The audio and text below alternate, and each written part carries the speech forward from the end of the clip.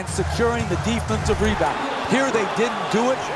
Good pursuit on the offensive board and allowed him to stick it right back in. Wall in possession.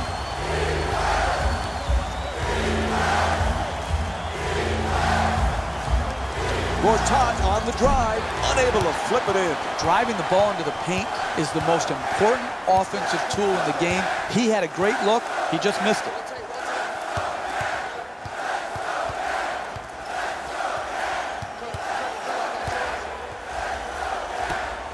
James for two, lets it go. Unable to flip it in. Irving for two, off balance. That's the mark of a great defensive team. Great closeout, great contest. That's the way to get it done. Fires from downtown. Good boxing out by Mozgov.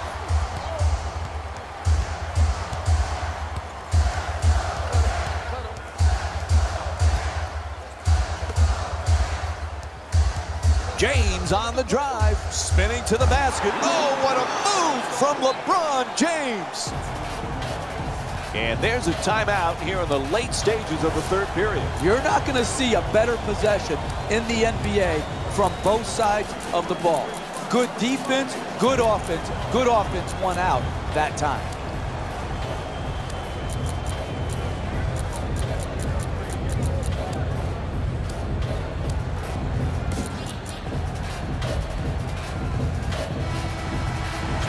Seconds to go here in the third quarter. Cleveland's down by 1. For the Washington Wizards, number 14, Gary Neal. Heads up D, picks off the pass.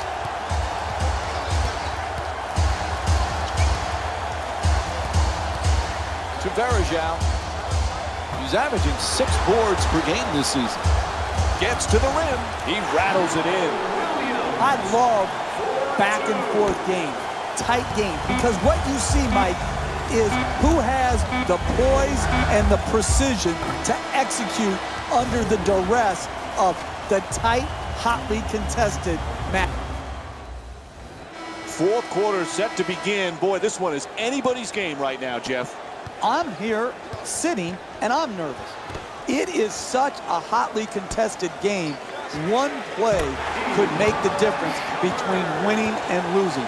Let's see which players can withstand this type of heat and pressure.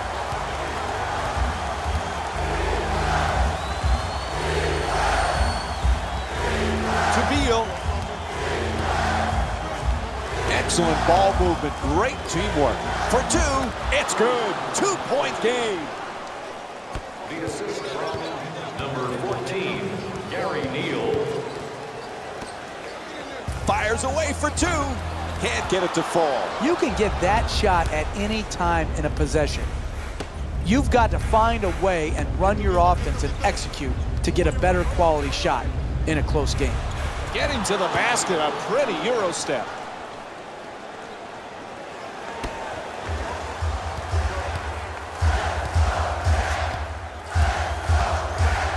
Terrific entry pass. Fires away. He puts it in. That's just beautiful offensive basketball. To shoot it and not even notice the guy who's contesting the shot. Loses control. Oh, what a steal from Kyrie Irving. Weaves his way to the basket. What a finish from Kyrie Irving. You want to keep attacking the basket and get layups around the rim. That's how you score consistently. Beal.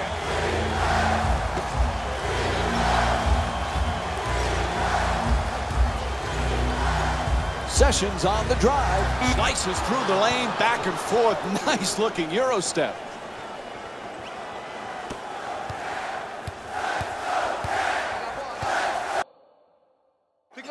Irving against Sessions. Lets it fly. Oh, he knocks it down. And they call timeout, ask for a full. All right, Jeff, if you're the coach, what do you do here? Listen, sometimes a full timeout is used just to try to get your best players some rest. You may not have any technical adjustments.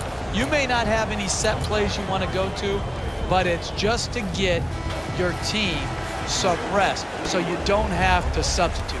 Sometimes those bench players stink and you don't want to use them. You don't want to use them, so you just want to get your best players some rest.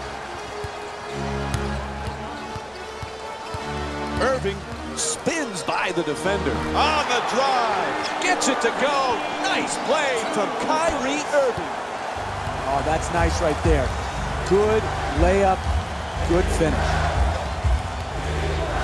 Puts it in. 4-point game. Cleveland's leading Washington by a score of 53-49. James gets to the rim. Oh, sinks the two-pointer. James, 4-2. The assist from number 0. To Humphries. 2 minutes left. Terrific ball movement. Wall against Irving. Humphries is looking to set up in the paint. Offensive rebound. Oh, pretty shot from Marcin Gortat. Sometimes NBA games have nothing to do with skill, and it's all about your will.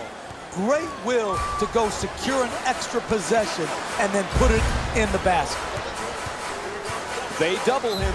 Strong to the goal. And Washington's called for the foul. Their first team foul.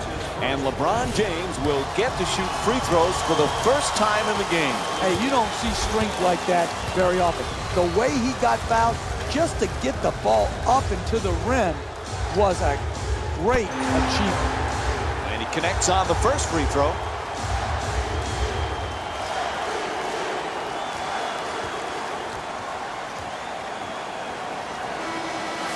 Subbing in for Washington, number 42, Nene. And number 22, Otto Porter.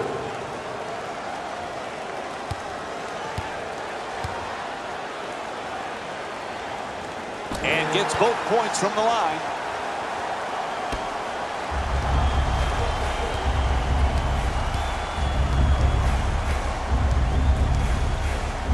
To Porter.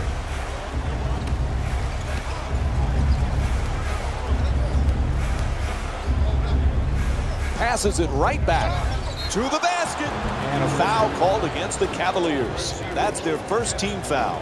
And Nene will go to the line with under a minute and a half to go here in the fourth. Man, I thought that was going to be an and one. Good strength, just whipped out.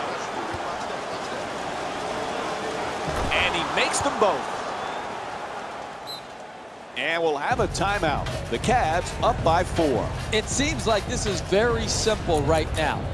Late in the game, all you need to do is inbound the ball safely to your best free throw shooters and then knock the free throws down.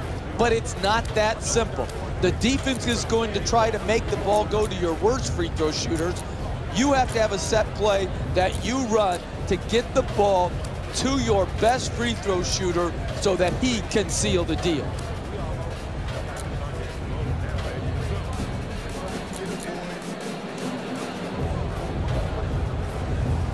J.R. Smith's checked in again.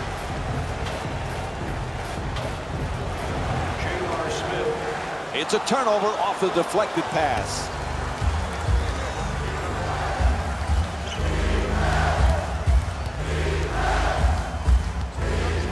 Lets it go. Misfires.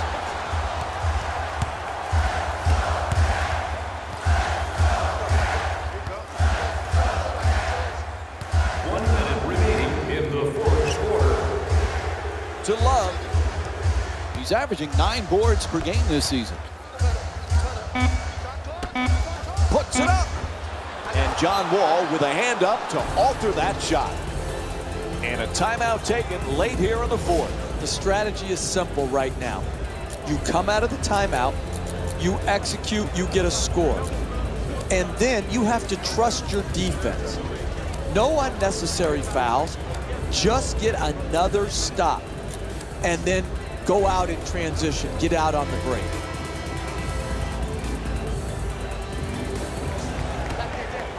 Puts it up for 3. Wall shot from behind the arc. Won't go. Inside. Oh, shot. As we wind down the fourth, there's a timeout. When you're in a two-possession game, you don't really need to do anything special to get back in it. All you need to do is execute out of the timeout, get a score, and then have your defense lock in and lock down, get a stop, and then get... It's good! 4-point game. Hey, you can only control what you can control. The defense there was great. It was just a better shot. Excellent feed. Get him for the foul. They had to do it and stop the clock. With about a half a minute to go and you're up 4, if you make both of these free throws, it totally alters your defensive strategy. You can just protect the three-point line because really the two-point shot won't hurt you. First free throw, perfect.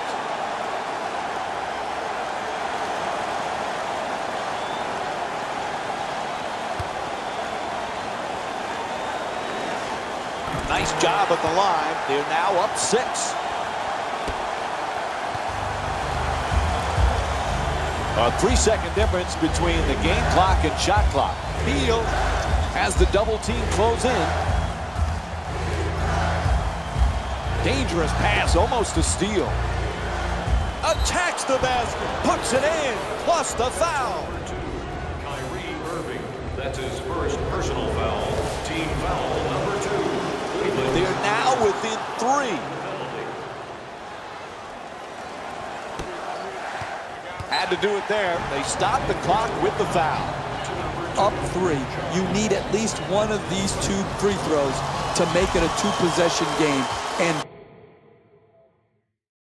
basically end any chance of a comeback. Misses the first.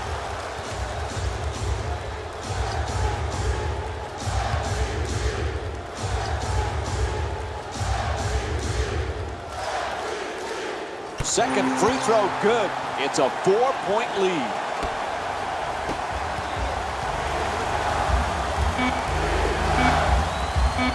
From way downtown, it's good. A clutch three-pointer. And a timeout call, very little time remaining.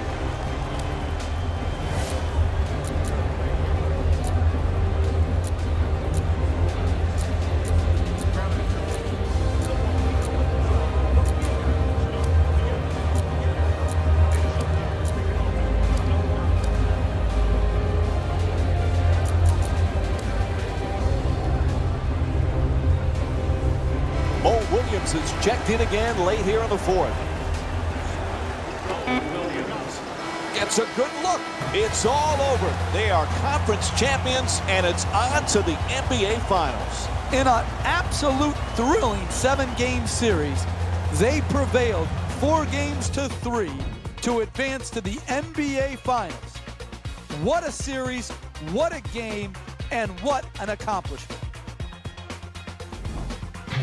Here we go with the EA Sports post-game wrap-up.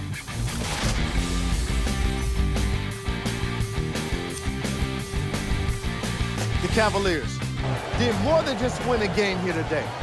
They won the Eastern Conference crown, and the celebration in that locker room must be going crazy right now. Still, as tomorrow rolls around, these guys will be right back to business. Here are the guys who put up the most points for the Cleveland Cavaliers. The Wizards were eliminated. Game Trap. Player of the game. Kyrie Irving was a unanimous selection after today's performance.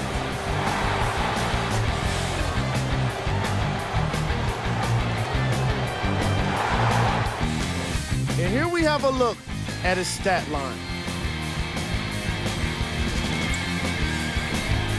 Here are the top plays from the game. Number 3. Number 2. Number 1.